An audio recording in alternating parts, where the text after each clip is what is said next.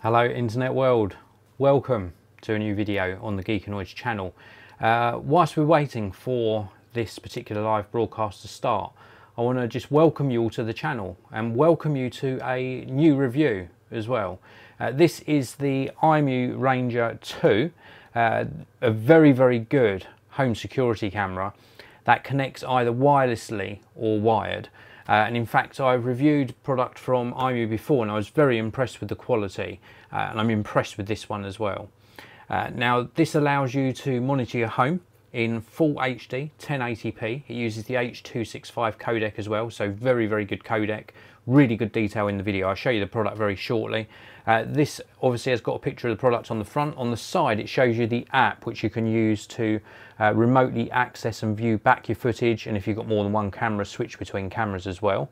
As I mentioned before, it records in 1080p full HD. It does pan and tilt, human detection, two-way talk, so two-way audio, smart tracking. There's also a privacy mask as well, Wi-Fi and a cloud service.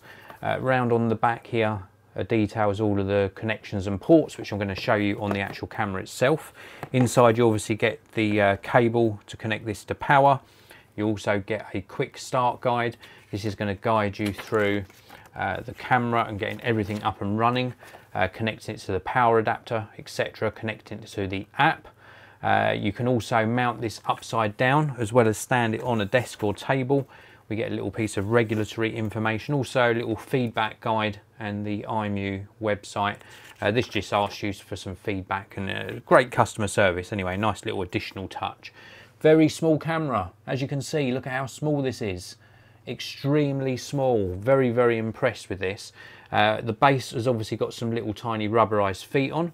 This is the camera section itself, and then we've also got speaker on the back. Just underneath the camera lens you can see a little tiny pinpoint microphone. Round on the back there we've got the input for the power supply. It's micro USB, so if you want to use a longer cable you can. Also an Ethernet connection as well, so this connects via Wi-Fi, or indeed you can connect this wired as well, so wired or wireless connection on this. Something else that's really nice is it does pan and tilt, so you can pan the camera around. You can also tilt it up and down. You can do this all through the app. This is motorized. If we look on the underside of this, we've got a little reset button, but we've also got, you can see just here, we've got a micro SD card slot. So you can use a micro SD card, and actually then you've got the best of both worlds. This was the same with the other Imou camera that I reviewed. You can actually record in the cloud, of which you get 7 days of recording, and when you purchase one of their products you get a 30-day free trial of that 7-day recording history. From then on you have to pay for a subscription service. It's very affordable. After that runs out, of course you've still got the local recording, so you record locally and in the cloud. So this has got the added advantage of if somebody steals your camera and you lose the micro SD card, then you've still got cloud recording. If the cloud recording goes down and you've still got power going to the camera of course, then you've still got the local recording. So best of both worlds. I'll talk to you about video quality in a short while. Something else that people always mention to me is, what if your internet goes down? What if your power goes down? Then these cameras are useless. Well, there is a solution to that. I might talk about it in more detail in a future video, but I use little UPS devices. So they're like big battery packs, or bigger than, like, you know, a power bank. It's like a bigger power bank with sockets on. So 3-pin UK sockets on the ones I use, or IEC connectors. And I actually use one for my computer as well. So if the power goes down, I've got about 20 to 30 minutes of use to shut down the computer properly. All of my security cameras are plugged into UPS devices as well, as is my internet. So if the mains power goes down, then I've still got roughly about an hour to an hour and a half of internet and an hour to an hour and a half of powering a couple of these cameras as well. So invest in the UPS if you're worried about your home security cameras needing power all the time. So the design, first of all, it looks really cool. I think it's very neat, very cute design, very functional design as well, very compact. So I like that this is nice and discreet, sitting on a shelf.